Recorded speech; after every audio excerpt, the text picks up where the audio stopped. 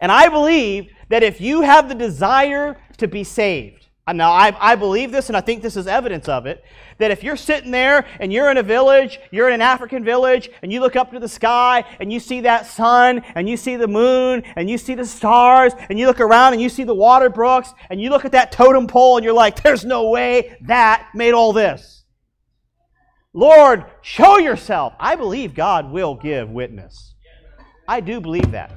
And people oftentimes say, well, you know, what about the people in the dark corners of the world? You know, if they've never had a witness, you're telling me they'll go to hell. I'm telling you, they have the invisible things to be clearly seen, that they're without excuse.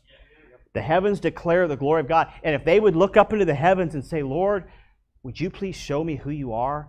You know what I believe? I believe a Philip's going to come walking over there.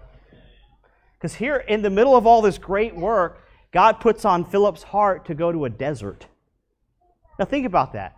You got a great church, it's growing, thousands being added, people being saved, people being baptized, persecution, spreading the gospel. And God says, hey, Philip, come here. Me? Yeah, come here. I want you to leave all this big work and go to a desert for one person. Why? Because over there in the desert is a man with his Bible open, reading it, but he doesn't understand. Here's the Ethiopian eunuch. He's got a Bible. He's in a desert, but God sees his heart. You ever been out knocking doors? I mean, I can give you story after story after story after story after story of people, both here in Ohio, in Romania, anywhere I've been soul winning.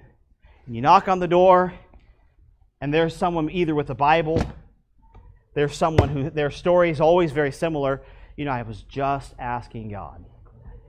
I remember one of the soul winning marathons, I think we did it in Lakeland, the first one we did in Lakeland. There was an older lady, and her sister had died, and she was up all night wondering where her sister was. The family had left, and they had gone to the funeral, and she was all by herself in the house. I remember knocking on the door. It was already open, but I knocked on the door, didn't hear anything. I was getting ready. I'd waited a while. I knew there was someone was in there, but she was older. She didn't even hear me knocking.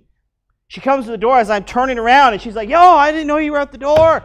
She said, I'm sorry, I just haven't had any sleep last night. And I said, I'm sorry, I'm Pastor Boyle from Revival Baptist Church. And she said, oh, man, can you talk for a few moments?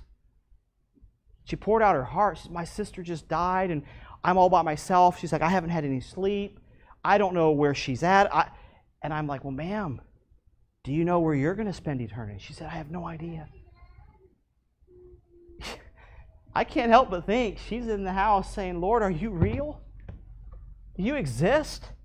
And then just randomly a Baptist pastor knocks on her door with the gospel light. Oh, that's no coincidence, my friend. And oftentimes, they don't tell you the backstory.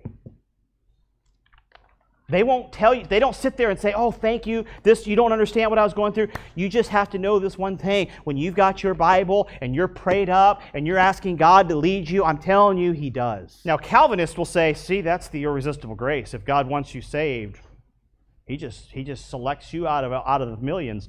No, because the Ethiopian eunuch was searching for God.